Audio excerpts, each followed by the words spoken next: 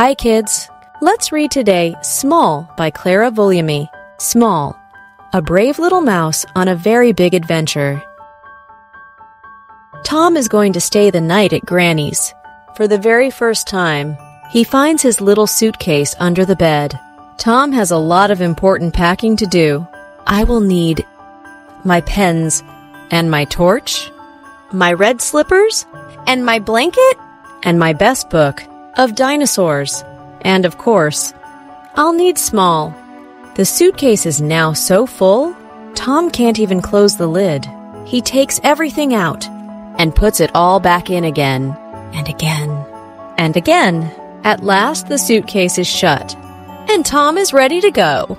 When Tom arrives at Granny's, everything is just right. He has his own toy cupboard, and all his favorite things for tea.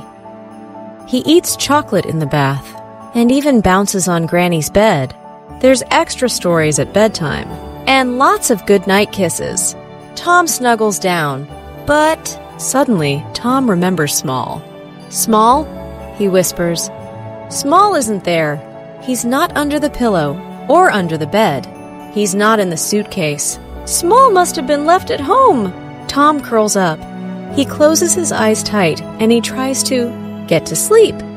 He thinks about Small back at home in his bedroom, sad and lonely in the dark. Small can't sleep either. Where's Tom? He whispers. He climbs up the curtain. He squeezes through a tiny gap in the window. He's down in the street, running. Small runs and he runs.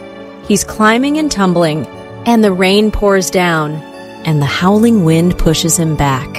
He leaps over puddles. He trips and falls. Poor Small. He's cold and tired and scared. But he doesn't stop. He keeps running and running out of the city, on and on through the dark, dark woods. And just when he can bear no more, Small arrives at Granny's house. Upstairs, Tom opens his eyes. He creeps out of bed. He peeps round the door. It's all dark and strange. Tom feels scared, but he has to find Small. Ever so quietly, he tiptoes. Down the stairs, he sees a light from the kitchen, and he can hear Granny humming a song. Tom, is that you? She says.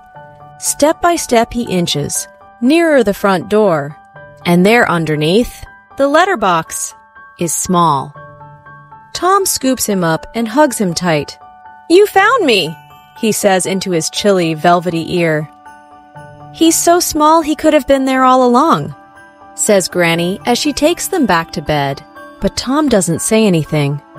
Tom knows. Now they both know that everything is all right. And as they snuggle back down in bed, Tom whispers to Small, I'll keep you safe forever. Good night, kids. Thanks for watching. Please subscribe to our channel.